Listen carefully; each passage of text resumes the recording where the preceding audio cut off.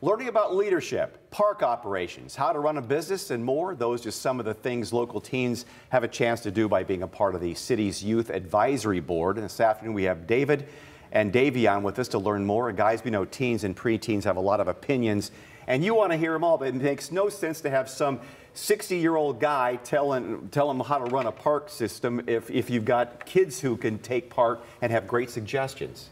Absolutely. Exactly. What we've heard is from the youth, they want their input to be heard a lot in the city. They have a lot of amazing ideas and events they want to put on themselves. And so we want to give that youth the opportunity. We just opened up our applications for the Youth Advisory Board. They opened March 1st and they closed April 1st. This is an opportunity for the youth to get involved in their government, learn more about policies and procedures, and get into the park systems. Yeah, we'll post the link to apply before April 1st here in a moment. Dave, it seems important. It seems like getting on this board, there's so many things you can learn that you're going to need in the rest of your life in conducting yourself. Talk about that a little bit. So a lot of it is leadership skills. So we're really looking for young people who can process things well and learn about our parks and our open green spaces, and to be a leader and to be able to make decisions. And behind that, we want to be able to back them up. There are a lot of different things these kids want to do in life, and we want to be able to show them the way also. What are some of the suggestions you guys have gotten from the Youth Advisory Board in the past? They want to see more mental health initiatives.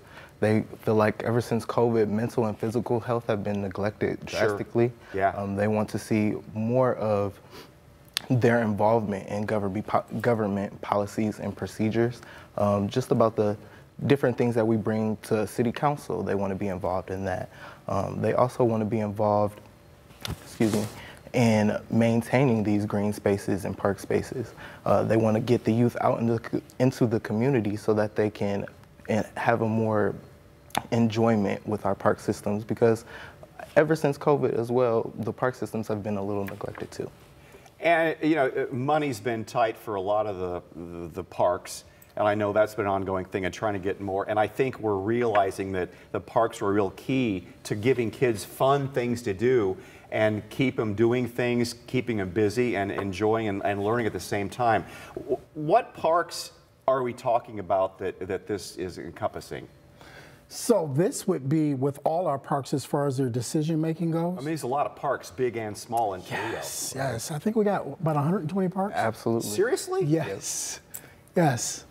So it's really a big thing, and a lot of it is kids want to hear back from individuals in our community. So we bring in guest speakers to be able to encourage them also, and to listen to some of the ideals that they have. So Davion, you're an advisor now. Were you on the board itself, the Youth Advisory Board? Well, previously I was just working with the board in college, but once I joined the staff, I was able to become the advisor of the board, which gave me a more hands-on ability to work with the group. So what other things, community service, that's got to be really important, the things that you have a part in the board? Absolutely. We try to get involved in our community as much as possible. For example, April 8th, we have the solar eclipse watch party that we're going to be in attendance in and helping out with. So that'll be a great experience, as well as our roller skating parties and a pumpkin palooza. We do a lot of community involvement opportunities. That's amazing. What time of a time commitment is this board? And it goes for 2 years, right, Dave? It's a 2-year time commitment. They meet once a month. They discuss a number of different issues, and in between there, they'll volunteer to get involved in a number of different things throughout the community. And learning about city government is probably invaluable too, because a lot of these kids may spark a public service and go into wanting to become a city councilman someday. Right, right. We try to get them involved in those experiences as well. During their graduation and induction, they actually had the opportunity to sit around the council chairs and talk to the mayor about different policies and procedures and how voting in city council works as well. Yeah, I wonder how receptive Mayor Wade is to somebody tell him how to do his job. Right.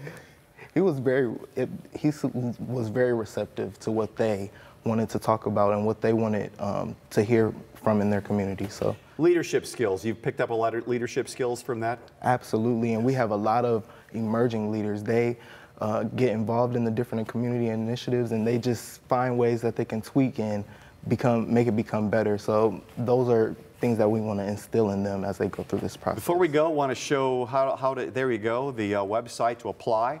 Application deadline's April 1st, and toledo.ohio.gov/youth board. Davion, thank you so much for coming in and talking about that. Good luck to both of you. Thank you.